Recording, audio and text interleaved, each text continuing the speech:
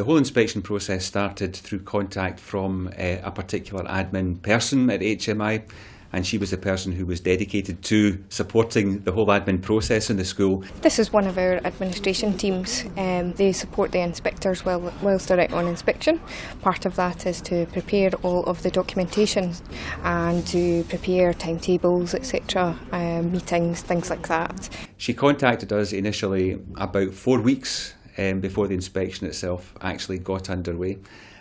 We decided at the start how I wanted to be contacted, what method of contact was the most appropriate for me. We'll also draw the head teacher's attention to our website, which is where they'll find an awful lot of their information that they'll need for the inspection. All the required documentation that had to be completed or any other kind of information that had to be passed on was sent to me by email with appropriate deadlines built in all the time.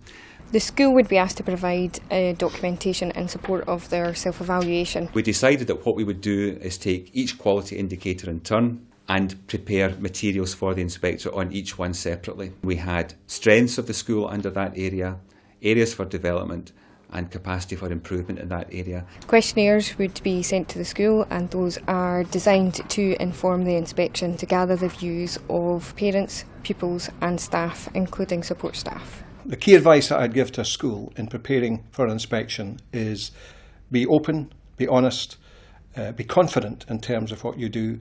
Set out to work with the inspection team, set out to use the process in order to help you to improve.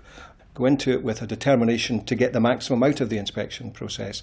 And if you do that collectively, inspectors and teachers working together will improve things for the children.